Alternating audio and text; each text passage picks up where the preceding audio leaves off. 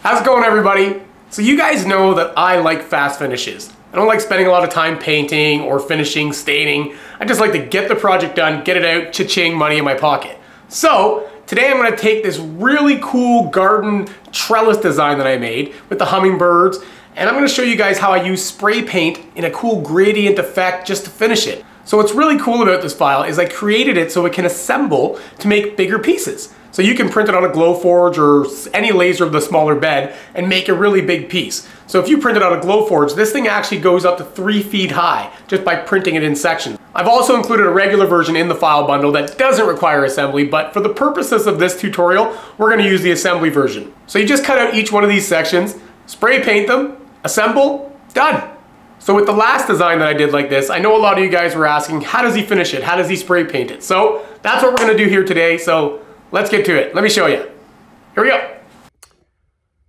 So I literally just did this whole tutorial and realized that my head's in the way a lot. So I hope you guys get the idea of what's going to happen here, because I'm not redoing this. I just cut this thing, just recorded this whole thing, just literally spent like 2 hours doing this. I'm not redoing it.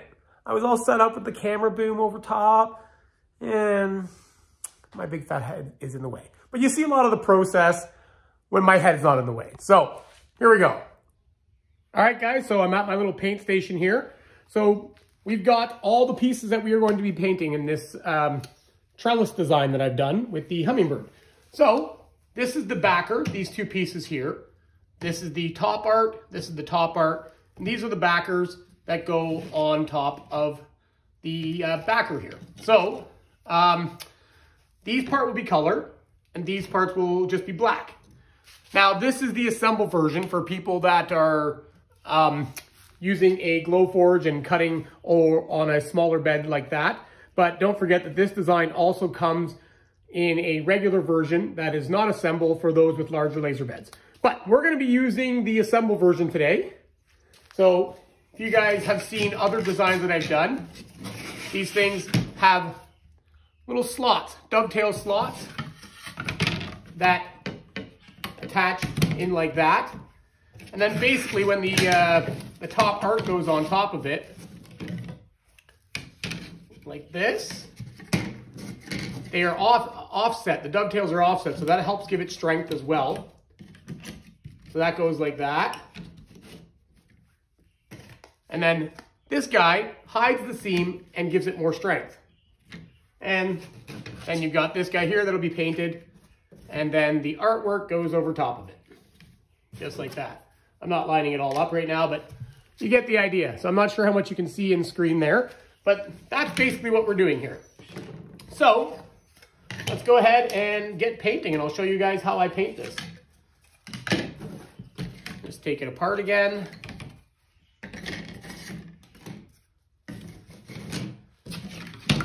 So right now with the backer, we are going to just put that off to the side, and these two backers here, because those are the ones that we're going to be using color. But all the top art is just going to be painted black. So I'll just set them up on my little station here. Make sure we can see everything in screen. And one of the paints that I like to use is called Flame Orange.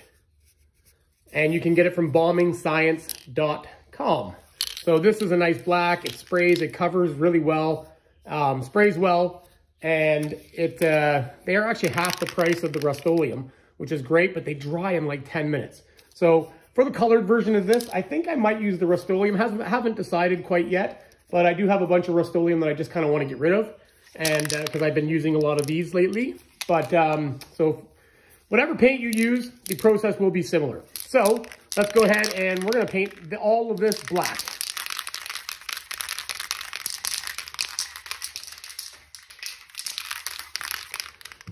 So what you want is a nice, even motion from top to bottom, or bottom to top, whatever you like. But you want a nice, even motion, probably 6 to 8 inches off of the artwork itself. And then we're going to go ahead. So I apologize if my head gets in the way. I'm going to do my best here not to make that happen. So let's go ahead and get spraying.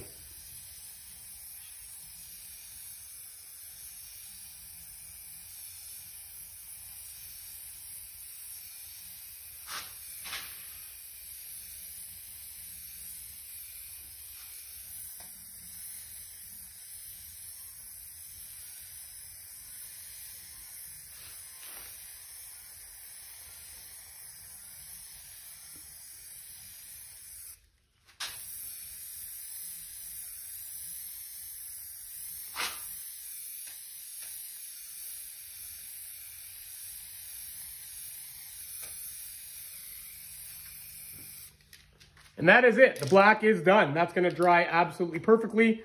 So it's really important you stay off of the artwork, probably about that far, 6 to 8 inches, I think.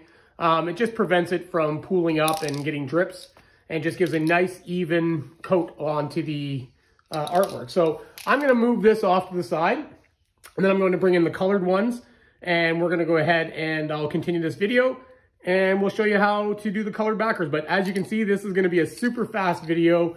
These things finish super quick. Assemble and you're done. All right, guys, we're back. So the first thing we're going to do is spray paint the little backers to the hummingbirds. So that's what's going to give the color pop underneath the black. So if you remember my dragonfly trellis, we've got a bunch of different gradients under there. So this thing's very similar. So I just basically painted the flowers and added a little overspray of different colors that kind of match. So this was like an orange to a marigold yellow. This was like a green to a blue. So just add some depth and some interest to the final piece. So we're gonna basically do the same thing with this and do some gradient spray painting. So I think for the hummingbird, we're gonna go with some blues, greens, and maybe a little bit of marigold yellow or orange. But I am going to use the Rust-Oleum paints that I have on hand here. Just trying to get rid of some of these. I am moving over to the flame paints, as I said, but for the purposes of this demonstration, I'm using up my Rust-Oleums. So any spray paint will do that you guys like to use. So let's go ahead and do this. So for the hummingbird, I think I'm gonna make like a little blue into his wings, just kind of wing it. I don't really give it much thought. Every piece is kind of unique, and I think that's kind of cool, actually. So I'm just going to go ahead and maybe do some blue and then a green, maybe a little splash of yellow into it or orange. And that's it. So let's get at it. So what I like to do, because these sit for so long, is I like to just kind of test them off to the side, make sure everything's good. All right. So we got what do we got here? Gloss Seaside is what I'm going to start with. And I think I'll just give his little wings a little splash there. And what I'm trying to do is create like an overspray on it. So I'm just going to go with a gentle motion. I'm going to start off of the hummingbird and just give him a little splash there. Then I'm going to come back and give him a line of maybe green and then a little yellow there. So again, you want to be a little bit farther from it, and you're going to start off of the backer itself so you get nice smooth lines. We don't want to pool, right? So if I just start off the back, this is, of course, this spray paint's not working good, but that's okay. Something like that. So I got a little bit of overspray there, and I'm going to come back and hit that after. Anyways, this paint's quite old, so my apologies. I think we'll do the same with the wings on this guy. Maybe just at the top. Something like that. Maybe a little bit on the bottom, just to give him a little, something like that. Maybe give this guy a little splash right there. So that's it for that.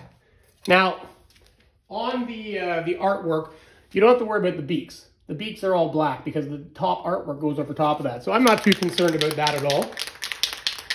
I'm going to give him a splash of gloss key line from Rust-Oleum. Again, let me just test it off to the side here. Good. And we're just going to come off. I'm going to move this guy over here a bit just so I can finish this guy. And I think his head too would be kind of cool. And then same for this guy over here. Just move him. I'm just going to give him a little spray. And then I think let's go with some marigold yellow on the bottom.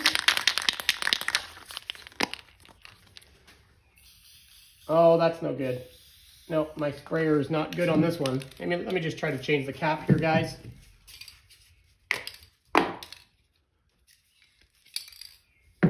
like I said, these paints are a little bit old, so there we go.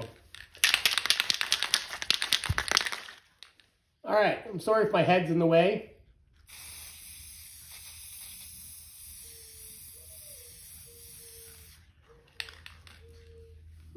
And then we'll just give this guy a little overspray as well.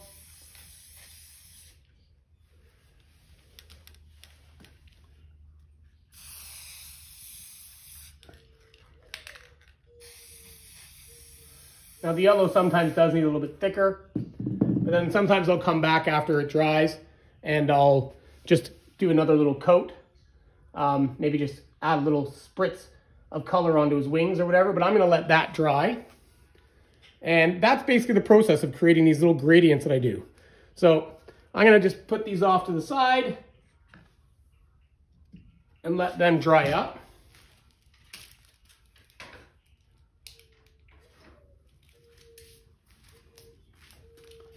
All right, now we've got the backers for the, with the flowers and stuff.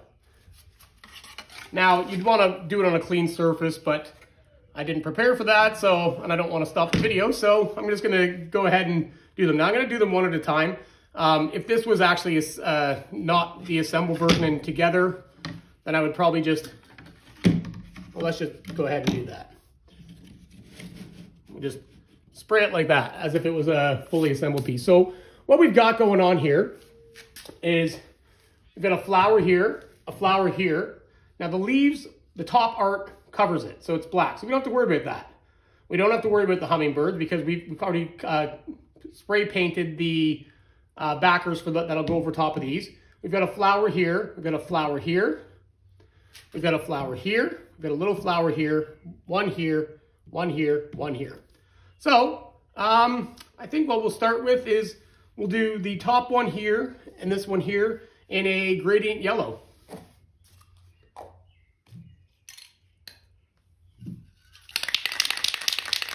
So now on these, you don't have to worry too much about it bleeding into here, especially here, because that's all covered. So we don't have to worry about that. Same with here. We're not going to bleed too far into here.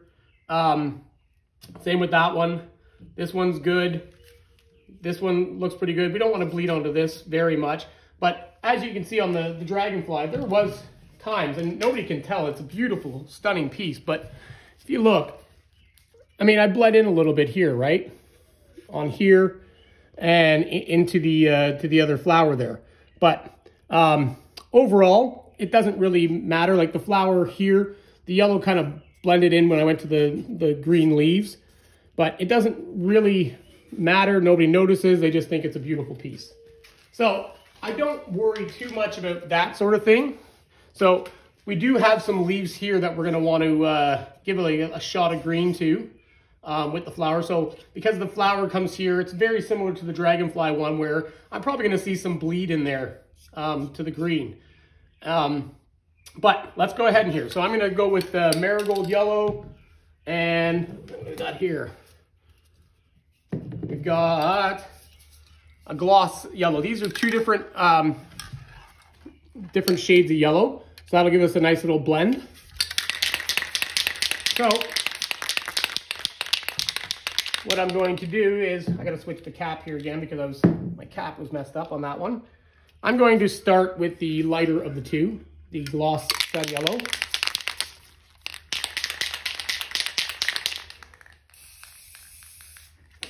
Okay. Now I'm just going to go in like a little circular motion here, trying not to bleed too much over top, and then I'm going to come back and I'm going to hit the center. Actually, I'm going to do it opposite. I'm going to hit the center first, then come back with the marigold yellow on the outside. So let's go ahead and do it. So what I do is I actually start doing a little circle first, so I can start off like that, and I start spraying very slow first, just like that. And I leave it like that, and we'll do this one here.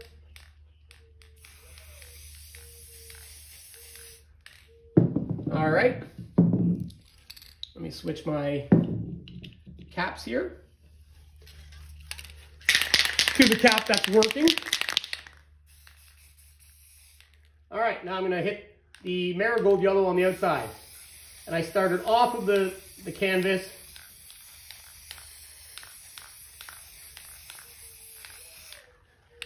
And that's it for that. That'll dry really cool.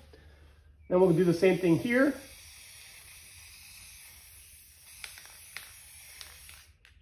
And again, I don't worry about that because that's covered. And that's all I'm doing for that. So we've got that. Now we got to figure out what other color we want to use here. So I think a nice green would be cool. Well, I know we have to add some green to this, but we've got a little flower here that we should probably do. So maybe what we'll do is we'll do like a green and then make that a blue flower in there. So if that flower is blue, then that one there is we're going to make blue as well because they're the same type of flower. So I'll go with the gloss key line for the leaves.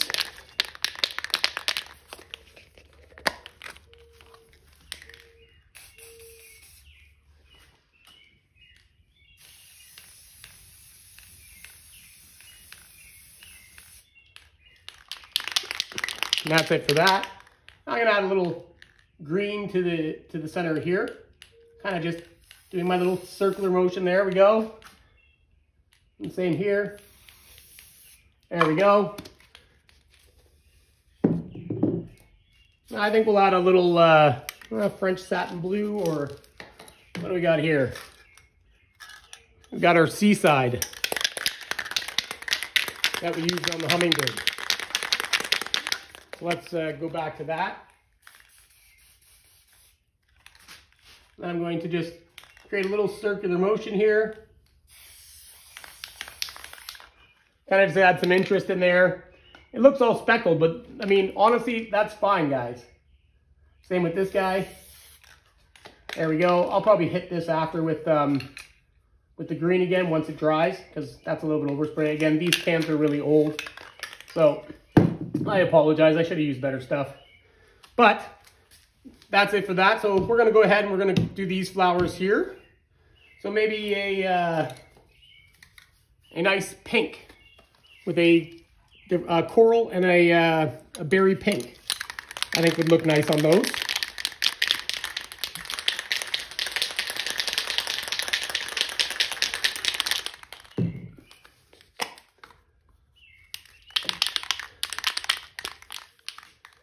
So I think what I'll do is I'll just create pink here, and then I'll just do the top on with the coral.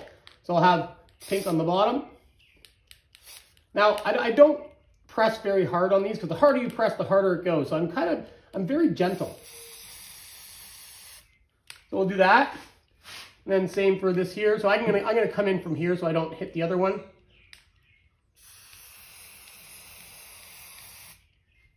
Just like that. Then I'm gonna hit it with the coral right there. Now I know this is all freehand, guys. So I mean, if you guys want to create a template and mask stuff off, you can do that, but I don't do that. And if I wasn't explaining stuff here, I would literally be just grabbing these paints and just finishing this thing very quickly. So we got our coral here. Let's just go ahead and create a little splash of coral there. Nice. And I'll just create a little splash of coral there. Good. Just add some dimension to it. So we've got this flower here left, this flower here, and these here. So what do we want to do?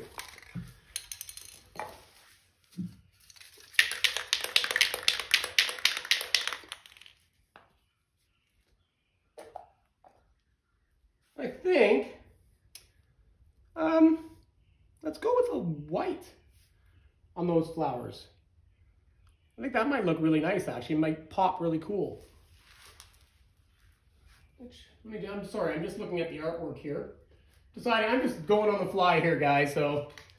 Or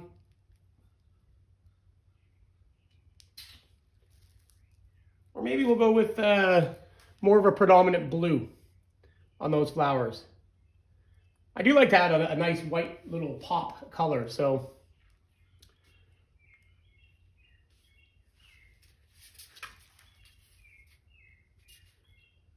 All right, I am going to go with the French satin blue. Executive decision here. Normally I would give this more thought, but you guys are waiting for me on camera here, so let me go ahead. All right, so we're going to do this flower here and this flower here with the blue. And again, I'm just going in a nice circular motion. And the reason I do that is just to create a cool overspray. And I'm just going to do these ones solid, I think. That's it. Then we've got these two flowers here. And I think we will go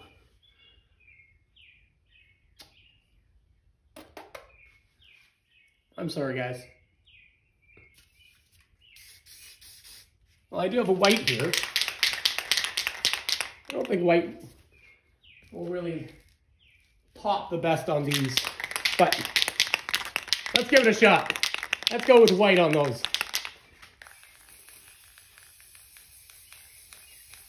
Just testing my paint here because I haven't been used in a while.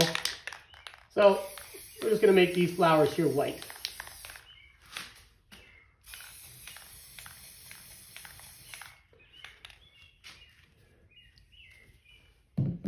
And that is pretty much it. So all I've got left to do here is let this dry. And I'm going to come back and just clean up this leaf thing here. And I might use a darker green, but I do have to wait for it to dry. If you don't wait for it to dry, you start getting weird mixes between the paints. So I got to wait for it to at least get tacky before I put another little bit of paint on there. And probably just clean up this a little bit more, these two flowers here. But that's the process on that, and I'll bring you back and continue my video and show you me just cleaning this up, and that's it. All right, I'm back, and basically all I want to do at this point is I'm going to clean up the leaves here because my overspray on my blue, the lid wasn't very good, or the cap wasn't very good, so it's kind of oversprayed a mess there. So I'm just going to do another run at that. You can go back on any of them, touch them up, just wait till it gets a little tacky. This is by no means dry. I just turned the video off maybe 10 minutes ago, and I'm going to just try to clean up this, and that's pretty much it. I think I might add a little yellow overspray onto here just to add some interest. Now, keep in mind, guys, that if you're doing this and you're not comfortable messing around with the gradient, spraying, this project would still look absolutely stunning just with solid colors. So if you do want to just spray it solid colors, it would certainly be a lot easier. But you could also hand paint it if you want, but I find this a very quick process. It's how we bang them out so quick. And that's it. So I'm going to clean up this green here. So where do I put my green? Here it is.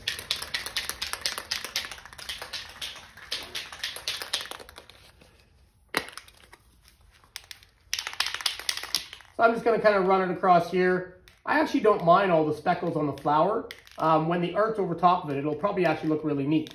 So I'm just going to clean up the green here and maybe add a little bit of yellow onto these. If it doesn't work, I'll go back and fix it, but I'm just kind of going with the flow here and seeing how it looks. So again, I'm going to start off of the art itself, get my spray going and bring it on over. So, and we're just going to go nice and light. That's it. Maybe a little bit more right there. There we go. So that's nice and clean now. I actually like this flower. Even though it looks like really speckly, I think it's going to look really cool with the speckles. So I'm going to leave that there. And you can see the green came over into the this flower a bit. Don't worry about that. Flowers are nature. I mean, they have all kinds of different little colors and stuff. So I wouldn't worry too much about that at all. So I'm going to take the Gloss Sun Yellow, and I'm going to change the lid here on it to the one that works.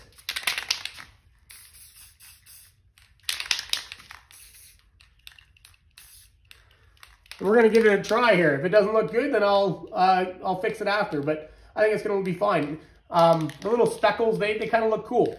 So I'm going to come on an angle here like this and kind of just walk into it a little bit, very, very lightly on the trigger, very lightly. So basically, I'll show you over here. So I'm basically just going to go like that, start my motion, And just do that, and that'll be it. So let's go ahead and do it. Very lightly. Little speckles, see them? I think that's kind of neat. So I'm gonna walk over here and come at this from this angle over here and just kind of hit this one too.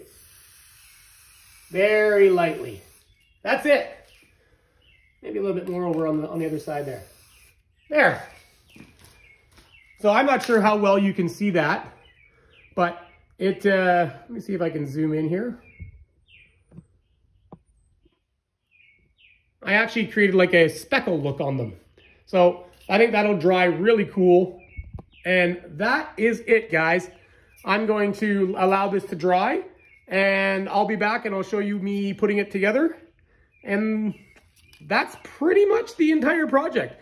So like I said, when I'm doing these just quick and I'm not having to make a video, I honestly bang them out super fast. I don't worry about overspray too much. And they always end up looking really nice and customers are always extremely happy with them the way they are. So there you go. So this is a project that you can get the assemble version or non-assembly if you have a larger laser bed. And they end up being 3 feet tall, so they're quite big. You can print it on a glow forge in different sections.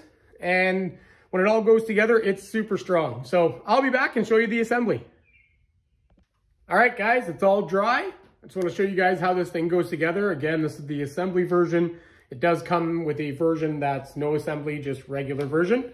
But yeah, let's just put this together and see what we got. I'll try to keep my head out of the way this time. I really apologize that that whole video was with my head in the way. So that goes on there like that. You'll just glue this together.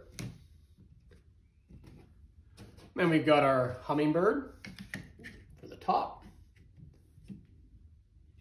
I'm not going to glue this together right now, but I'm just giving you guys the idea. And we've got this hummingbird backer that goes there and covers the seam. And we've got the art that goes over top of that like that. And we've got that art there. And that is it, guys.